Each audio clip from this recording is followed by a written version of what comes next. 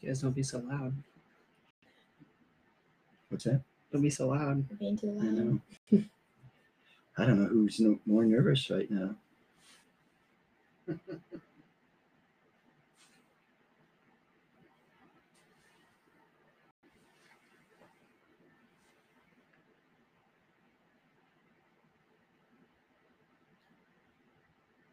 right. 7:22. Well, good evening, everybody, and welcome to our weekly edition of the Rumble Mumble, as we now count down to the 22nd annual Rumble in Fort Wayne, presented by Jason Deach Trailer Sales. It's going to be Friday and Saturday, December 27th and 28th. Before we get into our program tonight, we wish to extend our sympathies and condolences to the Mike Stryker family. As you know, Mike lost his life yesterday, and just was a staple in the midget industry, and through the years very active up at Fort Wayne in the Rumble. So his absence will be felt, and we sure are going to miss you, Mike. I'm Larry Bose, and joining me tonight again from Grit Motorsports Marketing, Kyle Dager. Yeah. Kyle, can you believe that 7 weeks away, or actually this is edition number 7. That's Yeah. So, yeah, this is our 7th week, and also, like you said, 7 weeks away. We'll be inside the Coliseum watching midgets, 600s, and go-karts and quarter midgets driving around. So yeah, it's kind of crazy. I can't believe it's going this fast, and definitely building up some if these excitement. 7 weeks go, these upcoming 7 weeks go as fast as these past 7 have, I'm in trouble. A lot to do, but really looking forward to it, as we'll have 2 full nights of racing on the 1/6 mile, specially built concrete oval inside the War Memorial Coliseum on Parnell Avenue, the Allen County War Memorial Coliseum, the Expo Center attached to it. And over the past few weeks, we've had, of course, Tony Barhorse, the founder of the Rumble in Fort Wayne. We had Tony Stewart, Mike Fedorczyk, Dylan Wooding, Randy Burrell, and they all talked about the excitement of racing at the Rumble. Well, tonight we're going at the other end of the age spectrum. One of our younger competitors running in the go-kart division. We're in Zanesville, downtown Zanesville, actually Yoder, Indiana tonight. And with us, Jacob J.B. Boxell. Jacob, welcome. Thank you for letting me on the show. I don't know. I just think it's really cool. You know, we like you said, the whole age spectrum. We go from probably one of our oldest competitors, Mike Fedorczyk, down to JB Boxell here.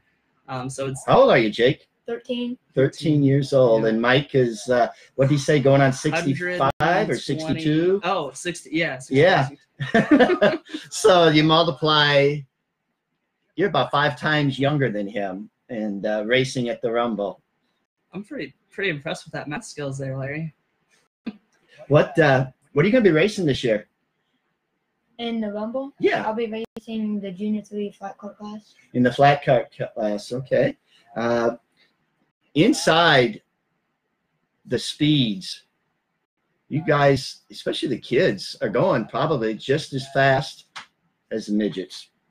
Does that scare you at all, or put any fear in you? No, You just don't think about it? no, I just go on the track and race my race and don't worry about how fast I'm going. And you've got the other kids out there. You're pretty lucky. I think the kids that you race against are a lot of them that you run against all summer long, and so you know a little bit about them. Yeah. Any particular setup that you have that makes it different from outdoors? You know, you race a lot on the dirt. Now you're going to the concrete. How much the same or different is it? We have to change a lot of stuff in cross and toe, and then you have to change the whole rear end from axle from thick to thin, and then a bunch of tire setups. And a lot of left side weight, right? Mm-hmm. Now, wait a minute. When you say we, does that mean we, including the driver, or is that the pit crew that does all the work? Mostly the pit crew. Okay. And where are you at that time? Either in the pits, watching, or running around with friends. There you go. You do a lot of that, don't you? I think I see you a lot every year up in the what is it now, turn 1 or turn 3 simulators up there. I think you see you doing a lot of that every year. Well, that's practicing your skills, right? Yeah. Yeah. So, JB is what your friends call you, Jacob. I call you Little Squirt. But tell us about your racing career, how you got started and all that kind of stuff. Well, when I was 4, my dad, after he got done racing go-karts, they bought a kid kart, and then we was racing at the beer field, little pavement track. That was like in the infield, I believe. Yeah, the Yeah. infield of the big track. Mm-hmm. And we was racing that. And then 2011, I believe, we went to Little League and won it was my first dirt race, and I ended up winning my first race there. And then after that, we moved up to the rookie flathead class, and we just kept going from that. And then ended up winning a championship in the Junior 1 at Little League. Now in recent years, you've started running 600s and junior sprints, and now you're up to the full 600 class. Yeah, we're in the outlaw non-wing class and A class. How's that been going? It's been going good at the beginning of the season this year. We just got our own car, and then we were having some motor issues, but then we found that out, and then we were running good, and then we just got to get more power, and then we're working on that, and then we got running good. Okay, when you say Junior 3 flat cart, we have a lot of the unique thing about the Rumble is we have the midgets, the winged 600s, the non-winged 600s. We have the quarter midgets. I think 6 classes of quarter midgets and 7 classes of go-karts. Well, you say a flat cart. So right behind us here, that is what you refer to when you say the flat cart. That's without the cage. Yeah. So you're running, that seat is about 3/4 of an inch off the ground. And you're going down the straightaways about 48 miles an hour with no seat belts. Yep. Pretty brave. Tell me, at school, do you and your friends talk about racing at all? Do they even know what you do? Do they even care? Or Yeah, I have some friends that race dirt bikes and some that do race go-karts as well. And they understand, but then me and my friends that race dirt bikes always make fun of each other because their heat races are called motos, and we just call ours heat races. So you get to go to school on Monday and talk about what you did over the weekend. Yeah. Yeah. Okay. And if you have a bad day, who do you blame it on? Dad. Oh, is it Dad? Well, luckily Dad's on the other side of the camera and he can't defend himself. So you're all on your own, big boy, tonight. For those of you that are just joining us, we're here with Jacob JB Boxell. We're in Yoder, Indiana, talking about the Rumble Mumble, and that's coming up December 27 and 28. It's in Fort Wayne, Indiana. 2 big days, a Friday and a Saturday. Yeah, and next week, November 11th, our ticket sales go live. So make sure if you have a seat that you want reserved, come pick those out. And we still have our racers rates for our hotels going. The Ramada, the Hyatt Place, and the Holiday Inn right across the street. Right. And I understand they are going pretty quickly. So if you want complete information on the hotels and where to stay, go to our website, www.rumbleinfortwayne.com. All the information is on there, and there are deadlines. So to get that racer's rate, you need to get your reservation in prior to the deadline coming up. And so the big boys, they go partying at the Rumble. What do you guys do? Do you guys all stay at the Ramada and head down to the pool? No, when we get done racing, we'll hang out with Matt Westfall on the pit side over there with the midgets. And once we're done with that, we'll head home, and then the next day we'll wake up and head back to the track. Oh, so you come back home. You don't stay. Wise decision. So you mentioned Matt Westfall, and you have a Matt Westfall T-shirt on. Is that one of your heroes? Yeah, he's been building my go-kart chassis since I moved up to a full-size go-kart. And what's that chassis called? Apache chassis. Apache chassis. And Matt's a big boy, and we were just doing the feature win history out at Little League, and Matt's won quite a few features out there. And is he tough to learn from? Is he pretty tough with you? Yeah. He is. What's your favorite racetrack? In a go-kart or like anywhere? Let's go first with the go-karts. It has to be state line or Little League. Okay. State line's a wide open deal, and Little League takes a lot of finesse because you run in the daytime. Is that similar to running on the concrete? Kind of, before it gets all that rubber. Because what? There's like one line, and if you get out of that line, you're in trouble. Mm-hmm. Okay. How do you prepare for, or I guess, do you prepare any differently for an indoor race as compared to, like, you know, going to Little League or state line? I'd watch a couple of Facebook videos and get prepared to see if the track's going to be like this or the track's going to be like that and different compare. And then once we get there, we'll look at the track and see what it's going to do and hope it does what we think. Do you ever use the GoPro and go from some of the footage of that, or you just do the videos that are online? This year I've hooked up a GoPro on my micro, and we got some clips from that. We got that running all good, and we got some good clips from that, and I learned from that. Because I know one of our common friends, Stephen Berlin, he has a GoPro, and the night before the race, he literally will stay up to like 3 o'clock in the morning just studying. And I said, you know, what can you learn from that? He said they have a position like where, he said, just the slightest hand movement can be a tick off a second on the clock. So that's how critical it is. So let's go back to favorite tracks. Outdoors, I've been seeing you and your dad coming to the races since before you were probably in a kid kart. And I know that when you're not on a go-kart, you guys are at a racetrack. And which one do you think you enjoy going to the most? When we're not racing? Yeah. I probably enjoyed either going to Kokomo or the Big E. Awesome. Good deal. You got the nice little hat plug in there. That was smart.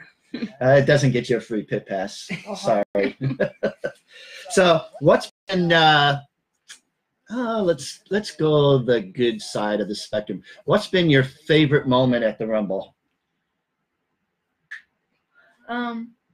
Probably starting in the back from making it in the B main and making my way all the way up to 5th or 3rd, I think. Oh, really? That's a lot. You've only got, oh boy, what is it, like 15 laps, I think, is a feature up there. So that doesn't give you much time. No. And let's go to the other end. What was your worst experience up there? Probably in the heat race, getting shoved into a tire. Yeah, a lot of damage. Mm-hmm. Those tires are brutal, let me tell you. Yeah, Kyle's been known to hit a few tires up there as well. So we can imagine the damage you have up there. We have about 9 more minutes to go in our show tonight. And I was really proud of myself last week. I learned how to shut the phone off at 22 minutes, but I forgot to set it at the start. So we went like 28 minutes. But talking to Mike Fedorsik, we probably could have gone another 56 minutes. And actually, we're only, what, like 3 miles away from Mike Fedorsik's shop right now? Yeah. So we're in Yoder, Indiana. We're in the garage, and we can see in the background, I don't know if the camera picks it up, but we've got the 600 that you'll be going into next year. And there's some talk that Little E, where you run your go-karts, possibly will be widening, enlarging, not so much the go-kart track, but taking the existing track, making it bigger on the outside to run possibly the 600s. Do you think that would excite you a little bit? Yeah, I think it'll be awesome because since I've been racing there since my go-kart and then moving it up into a micro, I think that'd be awesome. Okay. All right. Kyle, you got any words of wisdom for him moving up to a 600? Just keep it on all fours. That seems to work pretty well. And yeah, if you do that, you'll be doing better than me. So you moved up quite a bit. You said from the kid kart to the flat karts. You run the cage karts, and now the 600. Who do you have to give special thanks to? I have to give special thanks to Matt for building all the chassis, Dad, Michael Rose for helping with us all the tires, and especially RJ Saylor for helping us get the car rolling with the motor, and a bunch of other people that's been helping us along the way. I know he's watching, so I'm going to have to ask you this, and you'll have to be politically correct, but what's it like working with Michael Rose? Is that an experience or what? Yes. That was a good answer. Michael, we hope that you enjoyed that one. Jacob did you proud there. Okay. That was the very politically correct answer there. So coming up just 7 weeks from now, are you ready? Yeah.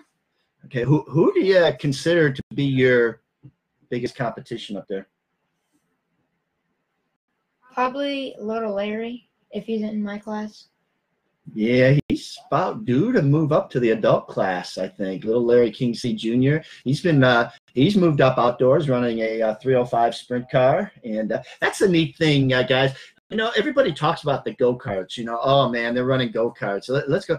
You guys steal the show, and Tony Stewart said that. Mike Fedorczyk related to it. He said where they're pitted, they can really watch, and they are really excited about what the go-karts do. And it's so neat to see so many people from the go-kart division move up into other classes. Tony, in fact, started out in go-karts, and look where he is today. Sarah Fisher. The Kyle Dager kid started in go-karts, too. I hear he's doing pretty good. Who's that? Kyle Dager.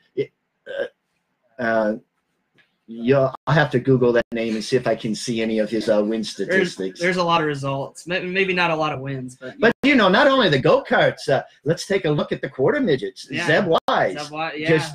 just up the road in Angola. Just started out in quarter midgets, and now we want to get him on a show, but he's just so busy. He can't find time. He's down in Charlotte tonight, getting ready to go out to California. We're looking Rumble Mumble. We'll put in a shameless plug. We're looking for a sponsor to send Rumble Mumble out to California for the turkey race so that we can interview Rico. How cool would that be? I think that'd be awesome. I've seen you up over there talking to Rico and stuff. He's just the people love him, don't they? Yeah. He's a cool guy. So. You talked about, you know, working with Westfall and going to, you know, obviously at the Rumble, there's Tony Stewart, Cody Swanson, Rico. You know, what's it like racing in front of those guys? I think it's a blast because, like, if you're doing really good, you're going to get your name out to them, and then they're going to start telling people, and then your name is just out there then. Is there any added pressure? Yeah. A little bit? Yeah. Do you think about that when you get out there? No, when I just get out there, I just hope to have a good time out there and have fun. You know, guys, these kids are so much fun to work with. And have I ever hit you over the head with the flag? Yeah. Oh, okay. That seems to be my claim to fame, I guess. But you guys have so much fun, and the parents just take it so serious. They're sitting there arguing amongst themselves, and then we look, there's the kids. They're playing football together. I mean, kids that maybe just stuffed you in the wall. 10 minutes later, you're playing football or running around, and that's the cool thing about the racing. Tell me, Fort Wayne, the way the pits work, you're way down in the basement. You don't get to see the track, and then the hall where you stage is behind the track, so you don't see the track until you get on it. And what goes through your mind then? Then you're just hoping the track is how you looked at it about 20 minutes ago, or you have someone up there looking at it, taking photos for you, and bringing it back to the basement, like you were saying. And then if it changed, you have to change your setup, and you're just hoping it stayed the same. Wow, a lot of work, a lot of thinking for a young mind like that. Where do you go to school? Norwell Middle School. Okay, and honor roll student? Close. Close? Oh, okay. All right, good deal. Well, Kyle, we were talking about the Rumble coming up. We talked about the tickets. Again, Ticketmaster and Kyle City box office. But don't fret. Just like any track, you can buy them on race day. So you don't need to buy them in advance. But if you have that special seat, I would encourage you to do that because everybody we've talked to is excited about the Rumble coming up. And is that kind of like on your calendar as a I have to do good race? Yeah. Okay. All right. So we're wrapping it up here. About 3 more minutes to go.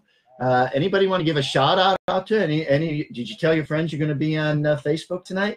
I did. I know that RJ Cornett, he texted in that he's going to be watching you tonight, and I'm sure that Kevin Williamson and that whole gang, they'll be watching you tonight. And so you want to give a shout out to any of the kids at school or anything? No, because I don't know if they're on or not. But oh, okay. Well, they can always tune in all week long. I will say you do have quite the following. You know, there's quite a few people watching right now. And for a go-kart racer, you're doing pretty good. I think you might even be beating Mike Fedorchak. Oh boy, how's that feel? Good. Well, Mike had almost over 2,000 views with his show last week, and you know, Kyle, what's so neat about the Rumble Mumble? We're 7 weeks into it, and it was kind of a whim that we were talking about. I think we were, I don't even know where we were. We said, let's do a show, and then we did the contest to come up with the name, and Kurt Brockman came up with the winning name through a vote, and we didn't know how it was going to go, and it is overwhelming now. Drivers are calling and asking to be on the show, and you're our first youngster. You're a celebrity. How's that make you feel? Pretty great. Good. Any sponsors that helped you out at all? Simpson for all the safety equipment. Davco for sponsoring us for a set of tires. Oh, neat. And Dad. And, yeah, Dad. Definitely Dad. Michael Rose again for helping us again with tires and tires. Everybody that we've talked to talks about the tires. Is that the biggest component in the go-kart racing now, the tires? Yeah, I definitely think so. If you go out there with brand new tires, you're going to do better than if you have a week or year-old tires. Yet at Little E, I was talking, Eric Wogeman finished second in the 400 clones, and he commented that he ran the same, he did it on 2 sets of tires all year long, and one set was 3 years old. So, you know, it's tire management maybe as much as it is tire and that dreaded tire prep and everything else. So running in front of that many people, and we were really blessed last year. We had a darn good crowd, really good crowd. When you come out and we start doing with the go-karts, the 4-breast wave lap, and the fans, they get into it, and they're standing up and cheering. Do you see that? Do you feel that? I definitely feel the cheering when you're just on the track and you're going around and then you got everyone waving, you're waving back up there. It's just definitely a great moment at the time. Well, there's the sound. Now let's see if I can remember how to do it. I think this year when we do the 4-wide salute, we need to add some fireworks or some pyrotechnics. I think. Well, we'll talk to Randy Brown at the Coliseum and our fire marshal. Just surprise him, right? Yeah. Yeah. Because last year I got to carry the flag around. That's right. And that was the best thing I've ever done at the Rumble. The American flag for the national anthem. Now just imagine that shot, the flag in the background and a big flame shooting up. That's a picture-perfect moment, Larry. We got to do it. We'll discuss it. Okay. Well, this wraps up this week. Jacob, you did a great job, and a little bit hesitant bringing somebody young on, but I'm telling you what, folks, he's years ahead of his age, and he was so nervous about this, and you would have never guessed it when he did the show. Very calm, very collected, and number 44, we'll be looking forward to seeing you at the Rumble in Fort Wayne, December 27th to 28th. Kyle, take us home. Yep, December 27th, 28th. We'll see you there in the Junior 3. Stay tuned next week, Thursday, 7:22 p.m. for the next edition of the Rumble Mumble. And see who we bring in. We never know, usually till the day before.